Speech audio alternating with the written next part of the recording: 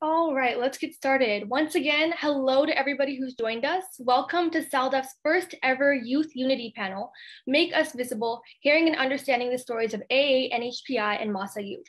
My name is Ghislaine God, and I'm an intern at SALDEF. I was also part of the sixth lead class of 2021.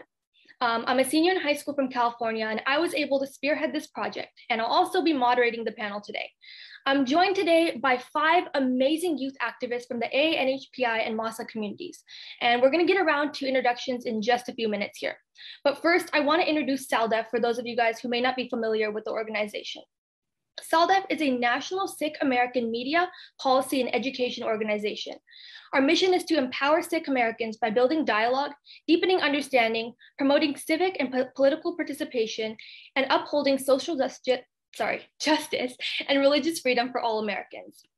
So just so you guys all get an idea of what to expect today, we're going to be starting out with introductions, and then we're going to be, for the better portion of the panel, learning about the panelists' diverse backgrounds, understanding what it's like to be part of their community in America, and learning how we can better be an ally to their community and better support them.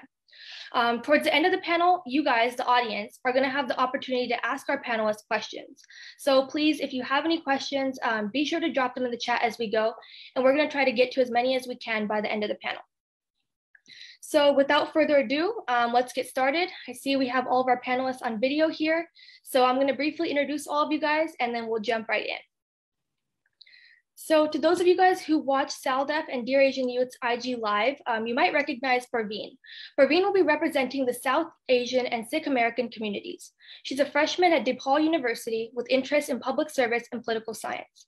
She serves as a projects co-director at the Northeast Chapter's regional lead at Dear Asian Youth, a global student-led 501c3 that works to uplift Asian youth into intersectional empowerment while showcasing holistic representation in the Asian community. Next up, we have Joy, who's representing the Pacific Islander community. Joy is a senior studying health, society, policy, and international studies with a certificate in Pacific Island Studies at the University of Utah. She's the daughter of Tongan Fijian immigrants with roots in Kalamatua, Tonga, and Talavu, Fiji. Sorry, Joy, I may have pronounced that wrong. If you want to come on really quickly and help out with that. Yeah, so my dad is from Kalamatua, Tonga, and then my mom is from Tailevu, Fiji. Thank you so much for that, and I apologize for pronouncing that wrong. She was raised in Salt Lake City's thriving Pacific Islander community. Joy is passionate about helping fellow underrepresented students access college and engage in community-based work. So our next panelist is John, who's representing the Southeast Asian American community. John is a junior at Earlham College in Richmond, Indiana, pursuing his bachelor's with a major in political science and a minor in creative writing. John is a Bonner Scholar from Albuquerque, New Mexico, who is working to provide service in underserved communities. He's also a Friends Committee member on the National Legislation Advocacy Corps organizer, lobbying Senator Mike Braun, Senator Todd Young, and Representative Greg Pence for the Environmental Justice for All Act. And then we have Hiba, who's representing the Muslim American community. Hiba is a freshman at Cornell University who's studying global and public health sciences. An Indian Muslim, Hiba has been involved in advocacy work surrounding the South Asian and Muslim communities in New Jersey. She's passionate about connecting her interests in healthcare to her drive for community service and working towards causes such as healthcare equity and advocacy for minority groups. And last but not least, we have Nelson, who will be representing the Chinese American community. Nelson is a junior at Brown University studying public health and neuroscience. His work focuses on Asian American advocacy, community engaged research, and health equity. At Brown, he serves as the president of the Asian American Political Alliance, an organization focused on Asian American political engagement and community building. Nelson also worked as a policy research intern with Stop AAPI Hate during the summer of 2020, where he co-authored a report on anti-Chinese rhetoric signed in congressional resolutions and by the United Nations Human Rights Council. Boy, that was a lot. And as you guys can tell, our panelists are an incredibly accomplished group of youth activists. And I'm so thankful that you guys are all here today. I'm really looking forward to speaking with you all. So I think first of all, we'd like to learn a little bit more about your diverse communities. So like I mentioned, all of you guys are here representing different communities that make up the broader AANHPI and MASA community. And as we all know, all these communities are very diverse. So we'd like to first start off by having you guys all share a little bit about your community and the history of your community in America. So John, do you want to start us off? Yeah, sure. Thank you so much, Jasleen. I just want to say that I will do my best, but I am coming from a perspective of a Vietnamese American. So for all my Southeast Asians that are watching, if I don't correct or tell or narrate your story, I hope that you one day have a platform to say your own. But in Albuquerque, New Mexico, from the U.S. Census, I think we can all believe that there's been a booming and thriving outgrowing of the AANHPI and MASA diaspora all around. And so, at least from my life experiences, my family came to New Mexico after the Vietnam War and they kind of settled. And during that time, because of that huge migration from the Vietnam War, there's been a thriving Vietnamese community that has been uh, kind of in fond of each other, and as well as trying to as well make America their home and also find within themselves spaces within their own American identity to relate and to be able to communicate with their own kids and grandchildren, and trying to as well heal even through after all these years from a war-torn nation and also from the struggles of being an immigrant parent and also trying to as well raise your first gen American child. And so I would say that's pretty much the sort of history of Albuquerque, New Mexico, as long with we're also, I would say like Albuquerque is like a mini like LA NYC like sort of hub for Asians. We obviously just don't have Vietnamese. We have a very rich Chinese population there, Japanese, Korean, and as well as Filipino, and all the other ethnic communities that come. But I just want to say that at least within New Mexico, compared to the other states that you guys are probably going to be mentioning about, New Mexico has been forgotten as a border state. And so when it comes to the topic of immigration, it feels like at least Asian New Mexicans are really casted off. And so I just want to put that out there. Thank you so much. And you make a really good point. Thank you for introducing your community. But the point that you made about the Asian American community in New Mexico, I think that's really important. And that's another reason that this panel is so important. To bring those stories to the forefront, the ones that maybe have been forgotten, that haven't been told. So keep going with that. That sounds really great. Nelson, do you want to go next? Sure. Thanks so much again for having me on this panel. I really appreciate the opportunity. I'm Chinese American, born and raised, but obviously the Chinese American community, even within the United States, has gone through, there's a plurality and definitely a heterogeneity in how Chinese Americans came to the United States. Obviously, there are folks that came to the United States to help build labor for the California gold rushes, and even recently, there has been influxes of Taiwanese immigrants to the United States, influx of immigration from the mainland, and obviously there's been strained relationships between Chinese American immigrants in the United States through things like the Chinese Exclusion Act or just broad racialization and racialized violence against folks that have identified as Chinese Americans throughout a lot of American history. And obviously that's come to a hallmark, partially due to the pandemic and recent upticks in like racialized violence against people who simply identify as Asian, but broadly a lot of xenophobic violence. But the Chinese American community as a whole, I live in New Jersey. My parents came here. My dad came here to get an education and he studied in New Jersey. And so I was born and raised here. But yeah, the Chinese American community, definitely there's diversity in how we got here and the education levels that we had coming here. And but we have built a lot of communities in a lot of major cities. New Jersey has a lot of Asian American folks, in particular Chinese American communities. It's also prevalent in a lot of our neighboring cities. New York City, Chinatown, one of my favorite places to be on this whole wide planet. So yeah, the Chinese American community has definitely left a nice stakehold in the United States, and I hope that we can build on that community going forward. Of course, thank you for sharing. Oh, and Hiba, if you want to jump in. Yeah, sure. So I was actually born and raised Indian Muslim.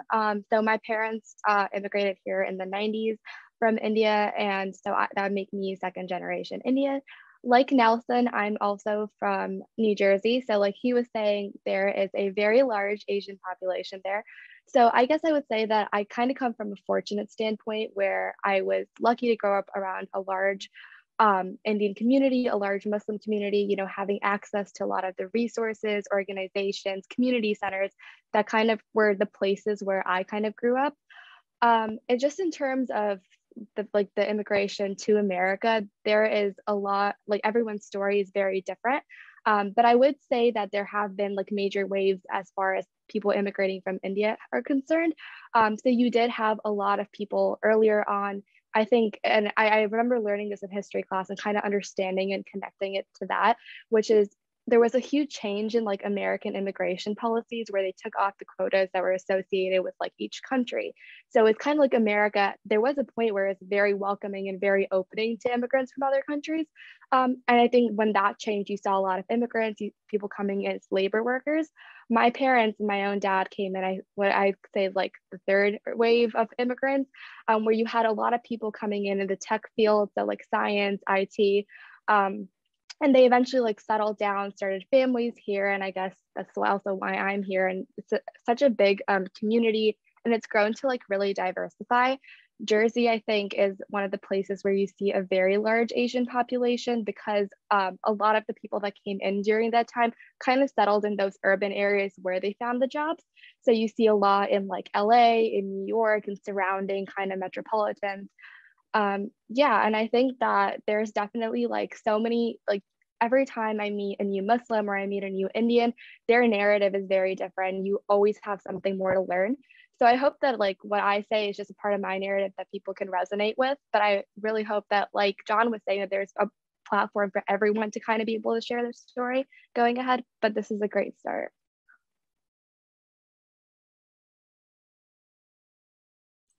I can go ahead and answer next. So as was mentioned kind of in my introductions, I am Tongan Fijian, kind of here representing the Pacific Islander experience. And so first, I come from Salt Lake City, Utah. It was also mentioned where there is a large proportion of Tongan, Fijian, Samoan folks who live here. I do want to recognize, though, that Pacific Islander does encapsulate a lot more than just the Polynesian islands that we may be familiar with. There's also Micronesian and Melanesian communities that are often overshadowed even within Pacific Islander conversations. And so, as was mentioned by the other panelists, I only represent a small microcosm of such a diverse and just wide-reaching community that really does have a lot to offer in terms of linguistic diversity, cultural diversity, geographical diversity. And so, speaking more towards that Tongan and Fijian experience here in the diaspora. And I use the term diaspora loosely because for a lot of other Pacific Islanders, diaspora doesn't accurately encapsulate their experience. As we know, the formal and informal ties that different island nations have to the US really dictate the experiences that you're going to find there. For example, in Guam and in Hawaii, it looks very different than what, my Tongan and Fijian migrant parents had experienced. There wasn't necessarily a migration story. It was a lot more of a militarization and colonial story. And so speaking again to my experience, in Salt Lake City, there's a lot of migrant Tongan, Fijian, Samoans, again, like I mentioned, and a lot of that is rooted in faith. And so a lot of folks have migrated here by their Christian faith. Utah specifically is a hub for like Christian faiths, specifically the LDS Church. And that's a pipeline that a lot of my community has been a part of. But again, in the diaspora, our folks are located all over the Western Seaboard and all over the United States. And so again, in an effort to, encapsulate that diversity, I really echo what John has mentioned, that I share only a small platform of what our people have to offer. And I hope that these conversations can continue so that we can explore the nuances between Pacific Islander experiences and what that means, not only for us as Pacific Islanders, but within the broader umbrella term of AAPI, AANHPI, and MASA, what our role is and how we can, again, explore that nuance. Thank you, Joy. And we'll definitely touch more on that later on in the panel, because I do feel like that's something, your experiences as a, Pacific Islander American, it really need to be amplified. And I think that's something that has not been amplified as much as it should be in America. Parveen, if you want to go next, and then we'll get into the rest of the panel.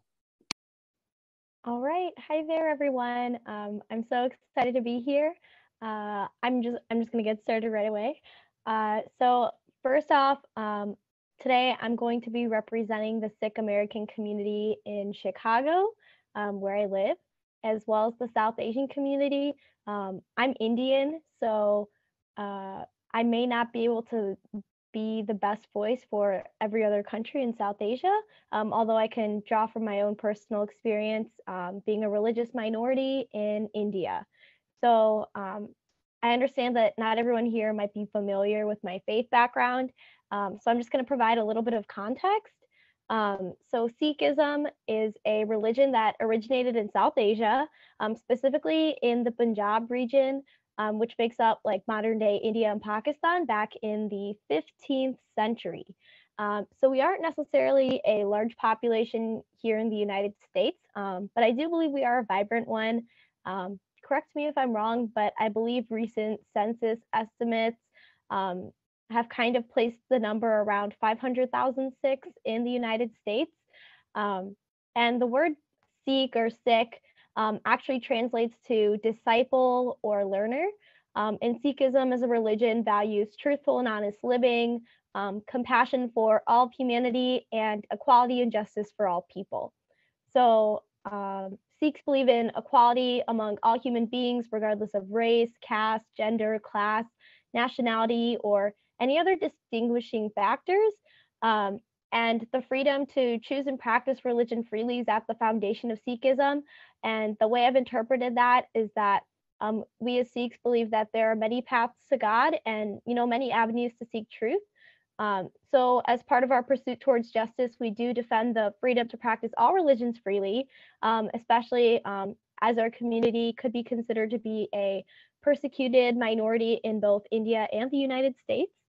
Something that might be a distinguishing factor is that Sikhism, although we are monotheistic as a religion, we are not actually related to Abrahamic religions such as Christianity or Islam. We're actually Dharmic, meaning that we originated in the Indian subcontinent, along with Hinduism, Jainism, etc. However, we are frequently mislabeled as a community as Muslim or from other religious backgrounds, and so we are frequently affected by Islamophobia indirectly because of that. So yeah, just in terms of the Sikh community, we in the United States, we're mostly on the West Coast and East Coast. However, I'm from the Midwest, so I may not necessarily best represent the Sikh American narrative here in the United States. But what I do have in common with, Sikhs who are from, where the larger communities in the US are, is that I also live in a major city. So yeah, it's an honor to be here. Thank you. Thank you for sharing, and thank you all for sharing and giving us this essential background information.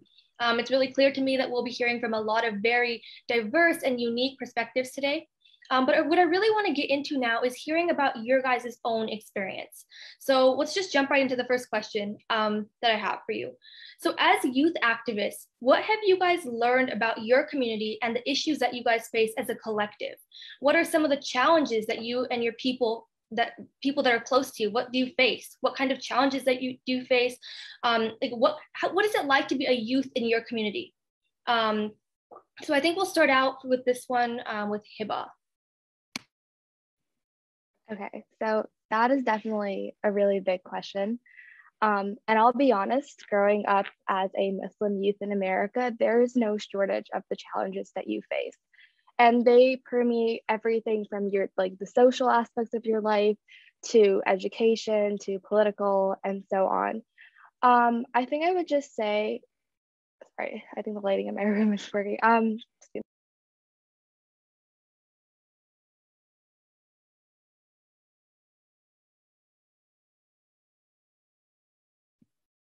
We'll just wait for a second. I think she just changed lighting. Oh, there you are. Okay, go ahead. Sorry, yeah.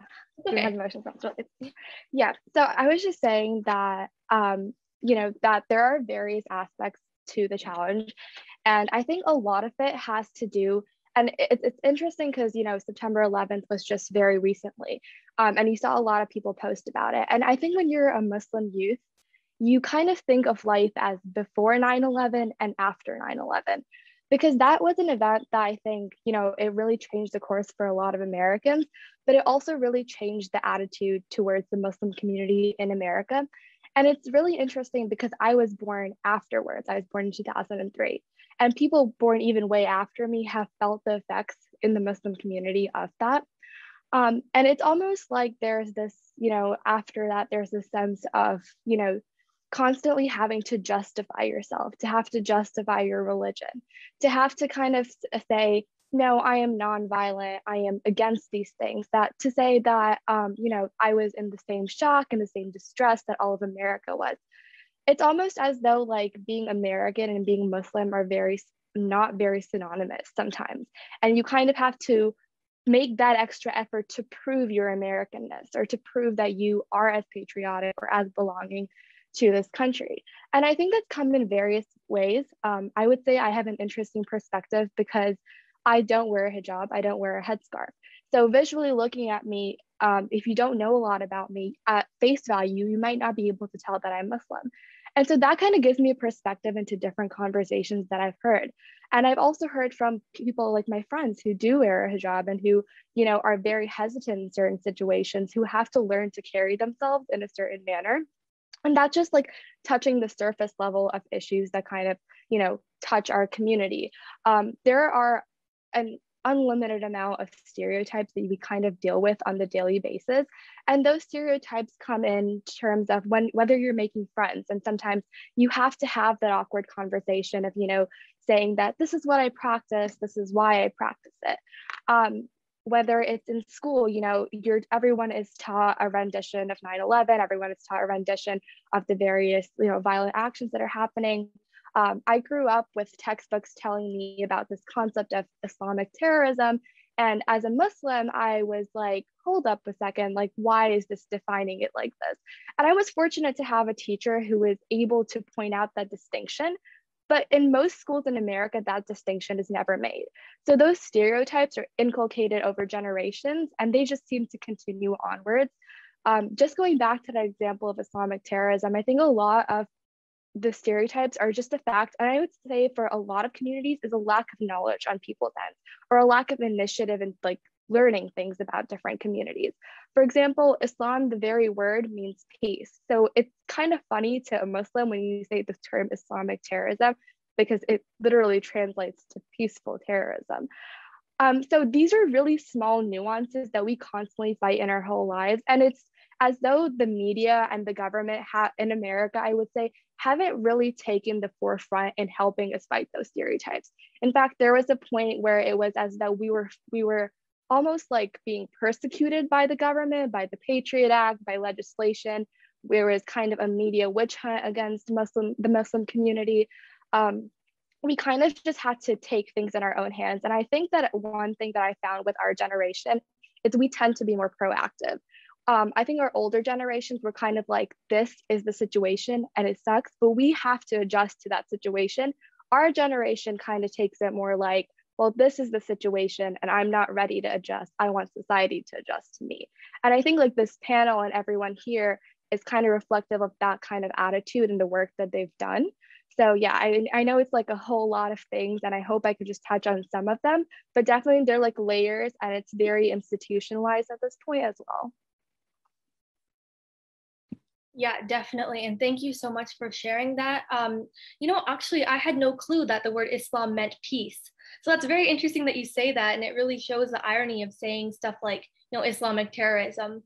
And I think another reason that I'm really glad that you guys, that you're here speaking too, is that, really talking about that stereotype that all Muslims somehow have something to do with 9/11.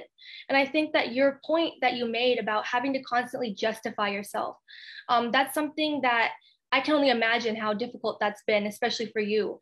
But I do know that there are other communities, like for example the Sikh community. That's something that I'm sure me and Parveen can really relate with. So actually I want to have Parveen jump in here if she wants to, and talk a little bit on that too, because I know our community's experiences have been very similar in that sense. Right. And just like Hiba, I was also born in 2003. So I kind of grew up in the what you could consider to be like the aftermath of 9/11.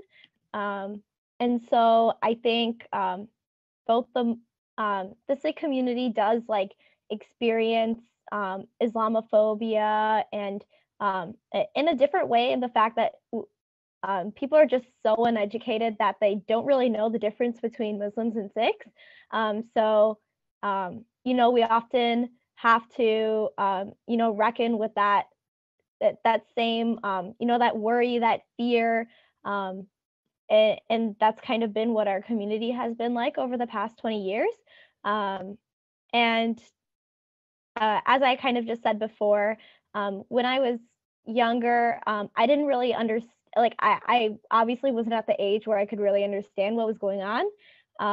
And, because Islamophobia although it's mostly directed at Muslims, it's also directed at other ethnic and religious minority groups who are perceived to be Muslim. My family has definitely had, that shared experience with the rest of like this religious minority community here in the States. When I was younger, it was just kind of little things that I noticed, and I didn't really understand what was going on. Like being that one family that gets pulled over for a random security check at the airport, or like, we would celebrate holidays in school, and my teachers would, just automatically assume I'm Christian, or if I wasn't Christian, I was Muslim. And that caused me a lot of confusion when I was younger. However, I can happily say that I've kind of gotten to the point where when I do see misinformation or, prejudice statements or that kind of dangerous rhetoric that puts communities like Hiba's and mine in danger, I've kind of reached the point where I'm not afraid to speak out against it and, just kind of stop it right there. So, yeah. Yeah, that's definitely very important what you just said right now. And I do want to highlight also, the difference. A lot of people, like you mentioned, there is a difference. There's different religions that people just don't really understand, that there is still that, the diversity within our communities. People don't know who Sikhs are. There's a lot of other smaller religions that people don't know about. But I do want to highlight the fact that, our communities have really come together, and I think we should continue to do so in this ongoing fight against Islamophobia. And I think that that's something that's been so important in building those alliances between our communities and working together, because this is something that, we all face based on, visible articles of faith, like, how Hiba said, Muslim women wear the hijab, a lot of them. Sikh men, they wear turbans. So I think that these visible articles of faith also play a large role in, some of the discrimination that these groups face. And I think, building that solidarity together, and like you said, really speaking up now and not just taking things that our communities have been taking for a long time is very important. And that's why I'm so glad to be having this panel today. John, I know you said you wanted to go next. So if you want to go ahead and tell us a little bit about the challenges that your community faces and that you faced specifically. Yeah, so I really like Hiba's point where talking about face value. I remember reading a book when I was younger. It was called The Hotel on the Corner of Bitter and Sweet. And it tell a story about during World War II in America, where Japanese Americans were being forcefully stripped from their homes into all these camps because Americans at the time were suspecting their loyalty to the United States, but I guess not to any Germans or Italian Americans, which just tells you everything you kind of need to know. But during that age, there was a story of how there was a Chinese family, and so the dad gave his son a pin that says, "I am Chinese," in case if he was to be mistaken as someone of Japanese descent. And I feel like that's still, and the reason why I just bring that out as a point is just because I think as Vietnamese, right, if you're not East Asian, you're not going to be known. It's sort of, and I think because I always feel so, like, I don't know, it's like this indescribable feeling when someone asks you, it's like, what are you? And I know the answer that they want, but it doesn't feel right for me to give the answer to what they want, oddly enough. And so I feel like sometimes I have to like bring my own, like, I guess, imaginary pin that says I am Vietnamese. And I think one of the things that, at least with what I've experienced as a Vietnamese young American, is that a lot of the times, and I think this goes for a lot of other ethnic communities and not just towards Asians at all too, but I think for other BIPOC communities as well, it's just that when your family is just here, they don't know anyone, they are trying to make it, they're trying to figure things out and come through. And when they see that, when they have the child that is learning English, you kind of grow up really fast.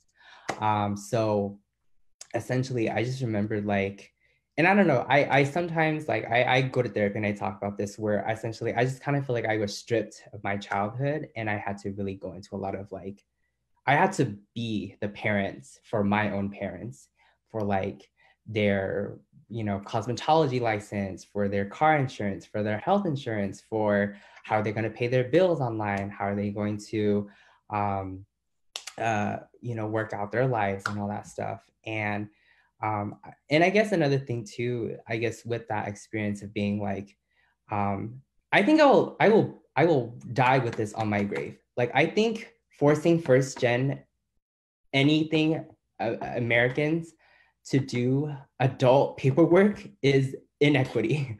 I will die with that on my grave.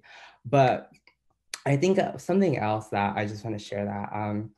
So I think there's always like a common theme every time when we're in these spaces, is that, I think Hiba mentioned this a little bit too, is that there's a little bit of separation between like who you are at home and then who you are seeing on the outside of your home. And for me, it's always been a challenge because I feel, I mean, it's not like I asked to be, but essentially I live as like a gay Vietnamese American. And I feel like there's like a third layer that I feel like I always have to navigate around with, especially. And because of that, like, the Vietnamese community sometimes maybe not so, they blame it on my Western, I guess. They'd be like, you're too influenced by Western culture. And then when I be in American spaces, or let's just say predominantly white spaces, they'd be like, oh, you're too Vietnamese or like Asian for us. And it's always just like and then like, I guess none of them like the gay aspect either. So it's always sort of a challenge in mitigating, at least within myself, the communities that I strive to fight and make better for at the end of the day. Because I think as like something that I'm realizing, and ever since like I became an adult too, is that there's a lot of other subcultures of Asian history or Pacific Islander history or the Muslim community or the Sikh community that I just never learned in schools. I just never did. And like, it's the same thing with the Vietnam War. Like, I feel like you get like one or two like little mini inklings, but as I'm going through this panel, we always tell people like, hey, especially during the rise in anti-hate crimes, like, we need you to be on our board and learn more about our backgrounds, our context, how we got here, why did we get here, why are things like this? And yet I feel like in with each other, it's also unknown. Thank you so much for sharing, John. And, I want to say that it's very inspiring to me, the fact that you said that sometimes it's hard, being part of these communities, but also not, having issues with, some people having issues with the fact that, oh, you're too Vietnamese or you're too Western, or that, even your identity is being gay. And I think that's so impressive and inspiring still, that you're still mobilizing and you're still doing this advocacy work in these communities, for the betterment of everybody, even those who have said those things to you, unjustly said those things. So thank you for sharing. I'm definitely looking forward to hearing more from you on all of that. And Nelson and Joy, if one of you guys want to come on and share. Sure. First of all, I just wanted to say I really appreciated the story that John brought up at the beginning of when he was speaking about Japanese Americans during World War II, and trying for a Chinese American family to try and make that distinction between like different East Asian identities. And I think that that sort of issue is slightly mirrored, or actually I shouldn't say slightly, it is mirrored a bit in some of the reactions to the current influx of like racialized violence against East Asian folks. And obviously there's a lot of xenophobia against Chinese people as a result of this pandemic. And I think that for a lot of folks, the proper response, we think, is that even though there's rhetoric that is targeted towards Chinese American people and people of the Chinese diaspora, this is not an isolated issue that affects Chinese folks, obviously. People who are portrayed or visible to other people as identifying as Asian American largely fall under this like homogeneous lens of someone from Asia and thus diseased or being influenced by these sort of dirty COVID carrying ideals. And so this sort of begs the question of how can we create like some sort of Pan-Asian coalition, which is why I'm personally really happy that this panel is brought together, because there's obviously distinctions between Asian American communities and the challenges that we face personally, but also there are spaces in which we definitely ought to organize together. And I'm really happy that I'm getting to learn a lot from this panel, even as a panelist, and hearing the stories of other folks' communities. But yeah, I think that there is definitely times that, and this sort of ties back to what Hib and John were saying about navigating different spaces. And obviously we take on different ideologies and identities once we like talk to different people or interact with different objectives in mind. And I think that one important such like sort of switching back of ideologies is there is reason and there is motive and benefits to identifying as within our communities, for me to identify as Chinese American, but there's also strategic value and maybe camaraderie in identifying as solely Asian American or AANHPI. And so that's sort of something I'm still trying to figure out is there's strategic value in identifying within different communities that you may or may not be part of. And so that's just a thought that I've been sitting on for a while and one that I hope to explore further in the future as I continue my advocacy. Yes, definitely. You know, I actually have a follow-up question for you on that note. So I want to know, I know that you were a research, correct me if I'm wrong, but a research intern, policy intern with Stop AAPI Hate last summer. So I was wondering, so what has motivated you to really mobilize and speak up for your community? Like what did that entail for you? What impact were you able to make? Sure. So during the start of the pandemic, obviously, as I'm sure that all of us have seen our social media feeds, there was an influx in racialized violence that still continues today. Something like almost 7,000 hate incidents have been reported to Stop AAPI Hate since the start of the pandemic. And obviously this ranges from things like profanity to verbal and physical abuse to losing jobs or like homes being ransacked and things like that. So there's obviously, this is horrifying to look at. And I think that as a college student, as part of the student organization that cared about Asian American policy issues and community building, it sort of seemed like a logical conclusion that this is something that I definitely need to get involved with as something that is part of my core values of not just like anti-racist work, but obviously this is my community is physically being affected, and it seemed like a moral obligation almost to get involved. So in terms of the work that I did with Stop AAPI Hate, some of the work involved, and these are some of my like most like stark memories from that time, is once the initial influx of reports came in, like identifying, codifying what happened in every single incident and reading through literal thousands and thousands of stories of people's lives being affected by racism straight up as a result of this pandemic.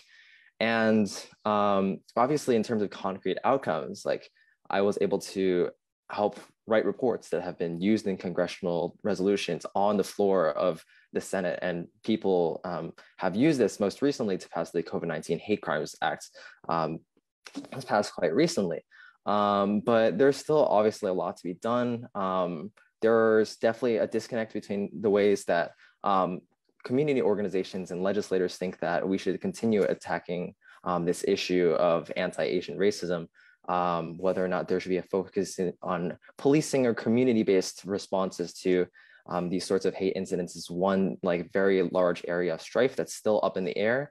For example, the COVID-19 Hate Crimes Act did in fact skimp a little bit on funding to community organizations that were working with mediation tactics or directly aiding populations that were affected by the pandemic, and focusing more towards like surveillance and things with like corrective justice and working within those systems instead. So I'm really glad that I had the opportunity to work with Stop AAPI Hate. It's definitely an eye-opening experience during this pandemic. But even after, and even like, though there was reporting and these narratives are out, I think there's still a lot to be done with seeing things through. And so I hope that I can continue doing stuff in that space and making change. And I'm sure you will. And that sounds amazing, you know, and I think you really highlighted the fact that, you know, I mean, also these issues are so relevant today. But I want to also mention that, you know, like you said too, that these issues, I think you said it earlier, the Chinese Exclusion Act, like things in history that have been, you know, affecting our communities for so long, that, you know, AAPI hate has not just been a recent issue. It has been an issue that spanned the course of decades. And I want to, for that reason, also ask Joy our next question. And now this question, I feel like you'll be able to really answer it well, because the Pacific Islander community has, you know, really been through a lot as far as the colonization of your land. And unfortunately, your guys' stories are really not amplified as much as they should be. So I kind of want to ask you, what are some things that others may not know about your community, your collective experiences, and the challenges that you guys face? If you want to share, that'd be great.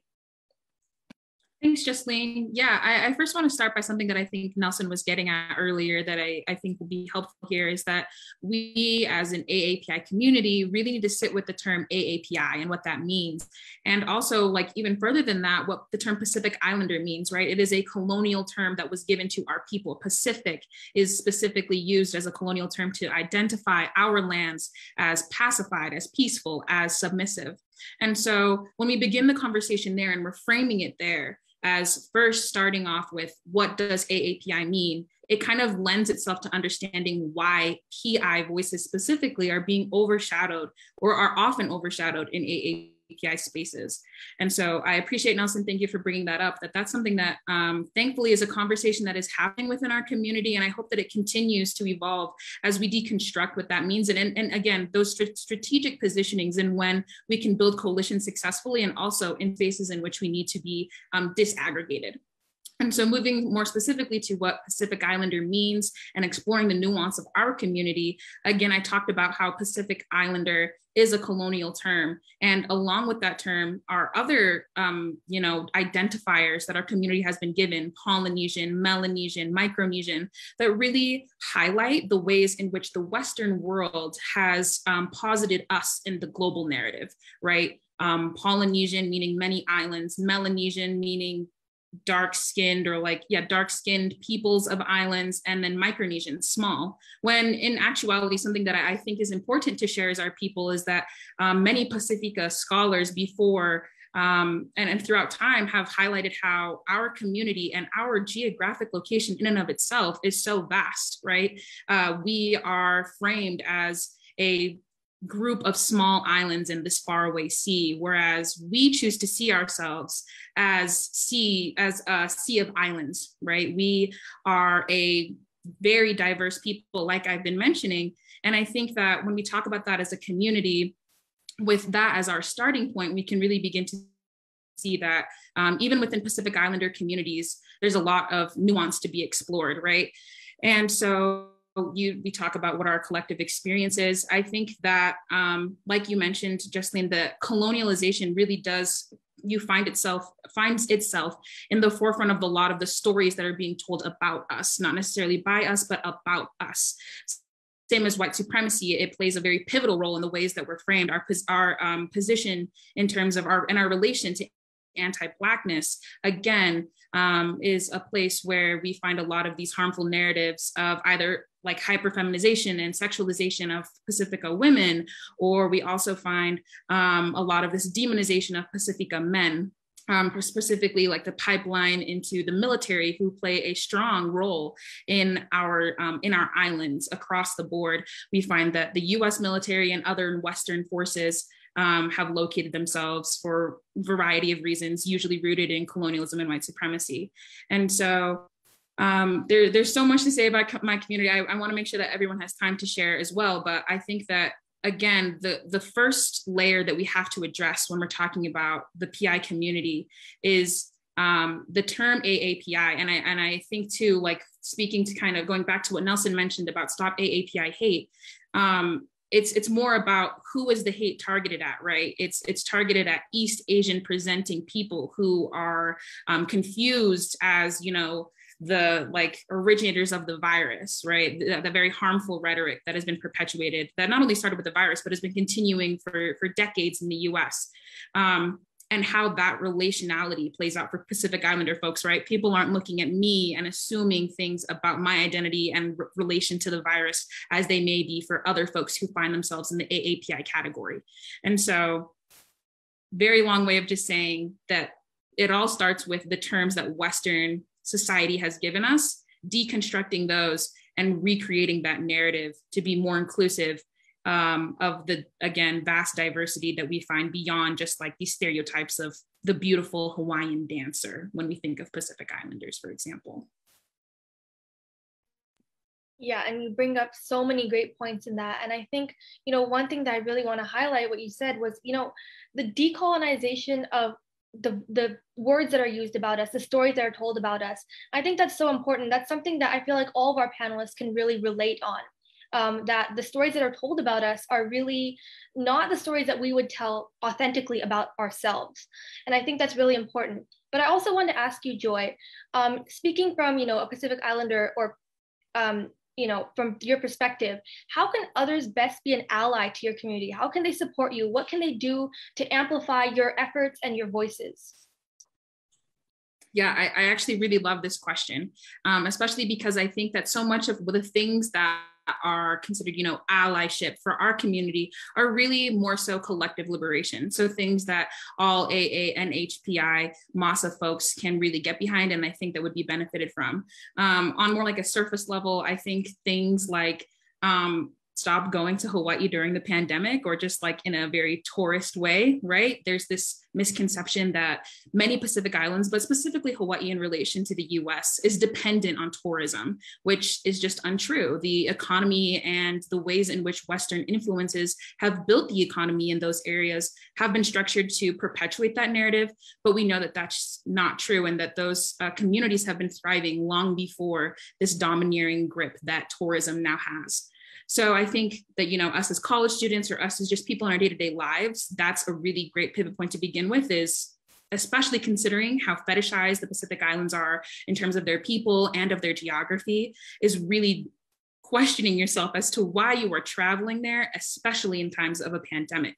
And then speaking more broadly in terms of that collective liberation I mentioned, I think that, as I also said before, a lot of anti-Black rhetoric or ideologies that are perpetuated here in the US, but also globally, really do affect the Pacific Islander community. For example, in colorist beauty standards, right, a lot of Melanesian folks have kinky curly hair or are darker skinned. And so a lot of the violence that you see perpetuated against dark skinned folks really does harm Pacific Islanders in the broader context.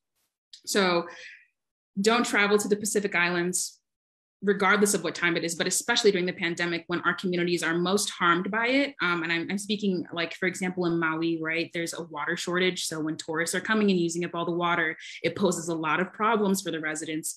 But also, when you're a tourist, you most often are like exploiting the communities in that local region. And so again, being more cognizant of that, and then also deconstructing those ideologies. Google is free. And so before you ask maybe a Pacific Islander about, you know, these really surface questions, which I'm sure like a lot of these other panelists can like resonate with, of folks asking harmful questions like John mentioned, like, where are you from? Just giving it a simple Google search can really help you find valuable information. There are a lot of Pacifica scholars who have done valuable work that I think answer a lot of these questions that people will just pose to me on the street about, you know, what cultural dances do I know, or something like that. And so taking that time, and then understanding again that there are various colonial relations that various Pacific Islands have. I mentioned Guam and the colonial military presence that we find there, and exploring that nuance and in the ways that we approach Pacific Islander conversations. And that's something that's happening within my community, thankfully, right? We are exploring how specifically like Polynesians have overshadowed Micronesians and Melanesians, but it doesn't help when a lot of outside forces are perpetuating that stereotype as well, when all they've seen is maybe The Rock Johnson in some movie or the movie Moana. I just want to pick up on Joy's point. There's a lot of good points. I just want to reiterate, but I just want to pick off the one where I think I think in every social justice movement that there is, we always say like Google is free, Google is there as a resource. But I feel like I don't feel like it sticks to people's heads just because, and I've been like cultivating this thought for a long while too. I feel like the older I grow up, the older I just want to ask like the people that put us into these systems that we have to navigate, these systems and institutions that we have to fight, that these systems, institutions that we have to learn and really grasp our trauma onto and learn how to cope with that. I just like, I feel like I feel like this is such a simple question where I always want to ask people, it's like, what do you see when you look at me? And I don't want to hear the word human. I don't want to hear the word a person. I don't want to hear the word Asian. I want to hear about what are the generalizations, what are the misunderstandings, what are the stereotypes, what are the racialized ideas or whatever you have in your head that you feel so attached. Because I feel like when you say that I'm human, great. Thank you for pointing out the obvious, but I need you to see my humanity. And the reason why I say that is because I remember looking at a tweet and it was like saying like, this was back in 2020, during the summer when the Black Lives Matter movement was happening. And it was like, if you want to participate in our movement, learn how to connect with Black humanity first.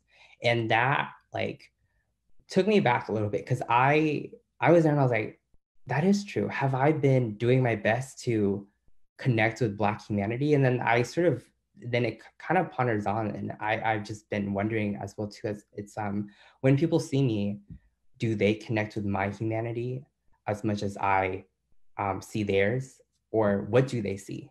And I think that's always the question that I always have in my head whenever I am in spaces where I am the only one. Sometimes that's unfortunate. Or when I am, for example, in LGBTQ spaces too, it's a weird thing, especially in that space, because it seems like that community, the LGBTQ, feel like they see a connection, obviously, because yes, I am gay. I love to be in this community. I thrive. I live for the culture. I live for the girls and the gays, okay?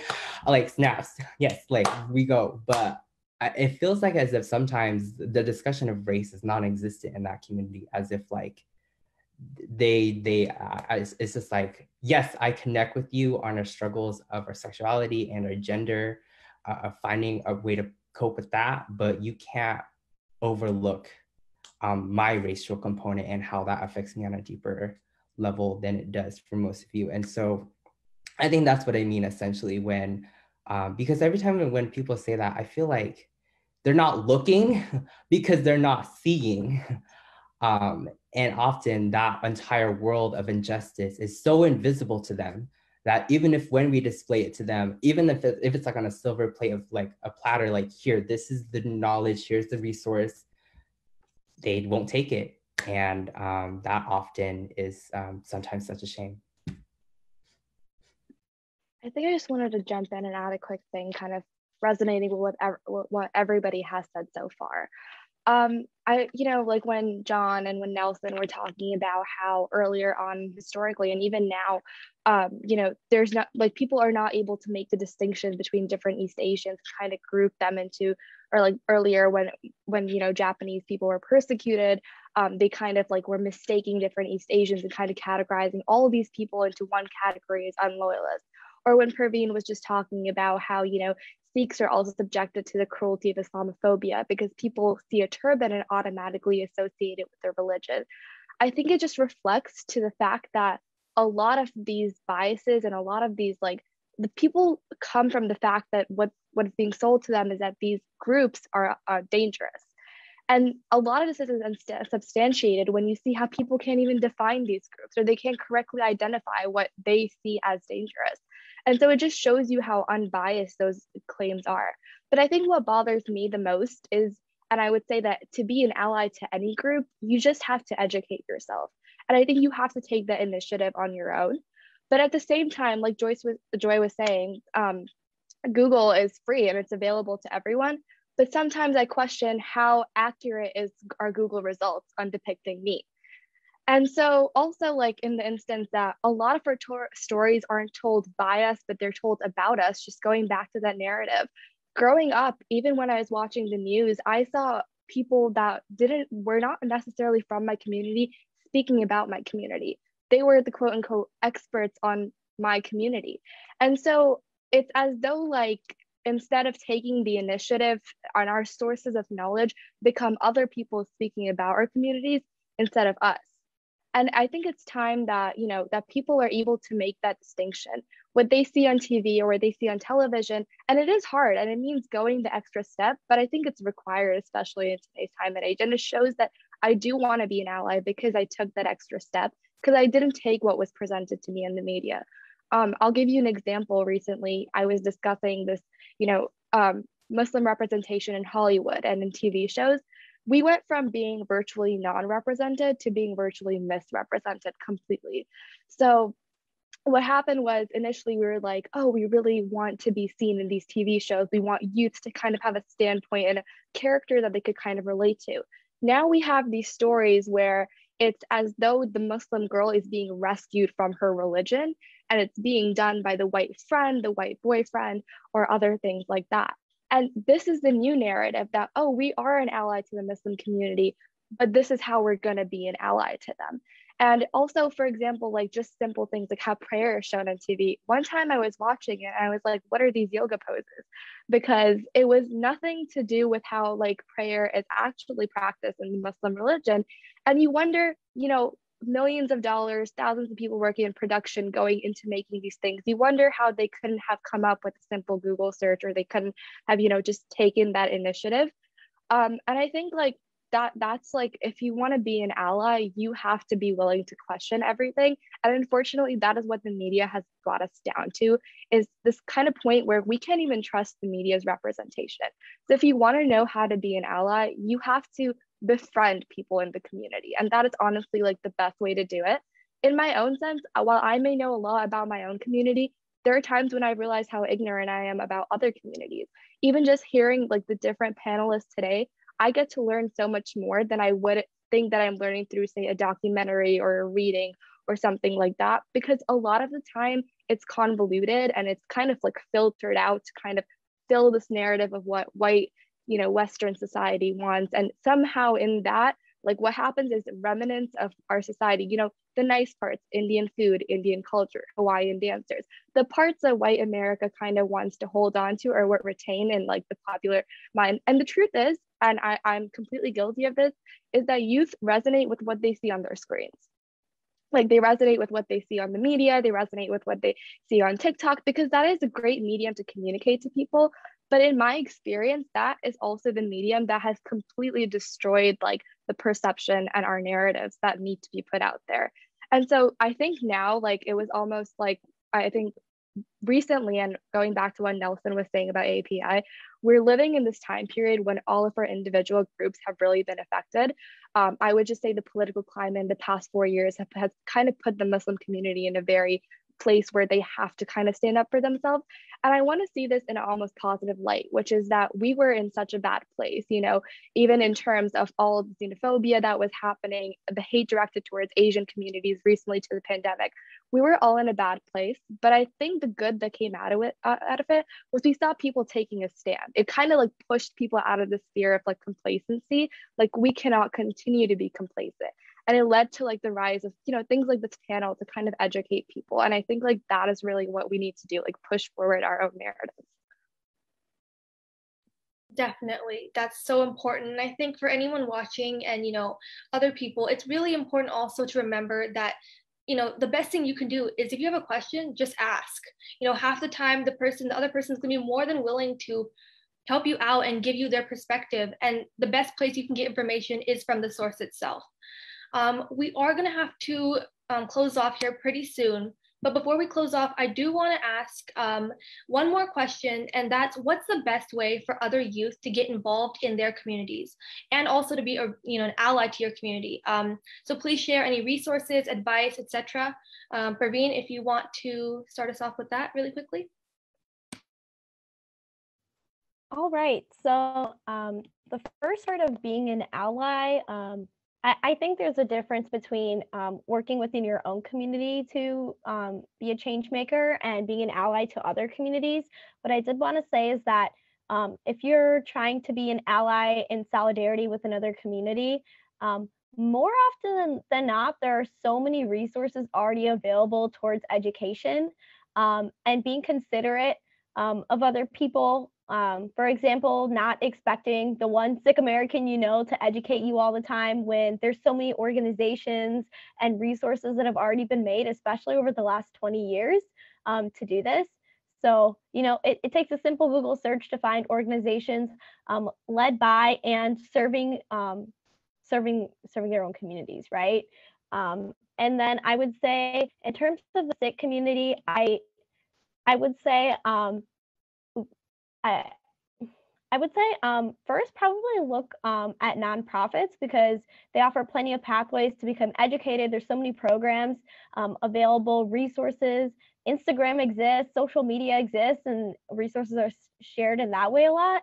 And I can grab the links for a few websites of organizations and drop a couple of names of accounts that I recommend you follow if you're looking to learn more about the Sikh American community. Yeah, basically taking the effort to listen and understand that if you're being an ally, you're not the main character in speaking up for a community, and you should be listening and amplifying the voices of people who are directly affected by that issue. Does anyone else want to go ahead? I understand we're on a little bit of a time crunch, so. I do want to add really quickly, yeah, any resources that you guys want to add or share, we can definitely include all of those in the email and send them out to all of the attendees. So if anyone wants to add any finishing thoughts really quickly, and then we can wrap up. I just want to say, I think the only thing Google might be good for in this whole conversation it may not be the most truthful about us, but I think it can better help lead people who want to learn more about organizations that do and can provide that truthfulness. So I think Google, if you're listening to me out there, I think you're useful to some degree. And then Justine, I just wanted to add one more thing going back to how to get involved. I know that, for a lot of other folks maybe watching this panel, it can seem daunting to get involved in activism work if it's, your first time getting involved in advocacy or just like mobilization of your community. And so I agree with what Parveen has shared earlier, right? There's a lot of social media pages. That's a lot of the work that some of the amazing activists that I've engaged with, that's the place that a lot of that is happening on is social media and online. So that's, in my opinion, kind of an easier way into activism work, social justice work, community-based work. But I also want to say something that I wish someone had told me to my younger self is that you as a marginalized person, your existence is resistance, right? Your decision to exist every day and to pursue for your community already is, paving the way for folks who come after. And so, kind of basing that as your starting point for whatever may be, whatever you may find is your passion or whatever you want to engage with, is really where it all starts, is with you and what you bring, which is everything. Thank you so much, Joy. That was so well said. I couldn't have ever said it better than that. I feel like, honestly, talking to you guys all today, I, for one, have learned so very much. You guys have all brought these perspectives to the table that, I wouldn't have even imagined. And I thank you all so much for coming here, for sharing your experiences, for providing such valuable insight, your guys' experiences, all of that stuff. It's been so very essential and so necessary in today's, world. Really quickly though, I do want to ask, before we just before we end off, I want to actually ask Nelson really quickly. Sorry, I just got a direct message. Sure. Do you want to add anything to what Joy said? I think that the quote that Joy is mentioning, or that phrase about our existence as folks who are marginalized being resistance, is something that's definitely also informed a lot of how I view my advocacy and work. I think that in thinking about like movements and building movements and coalitions towards the ends that we're pursuing, it's always important to take things from very big scale perspective and understanding that the burden is not wholly on you as a singular person. And it's really easy to get burned out or to be very tired and very exhausted with the work that you're doing. Another one activist that I've always looked up to is Grace Lee Boggs, who is a prominent,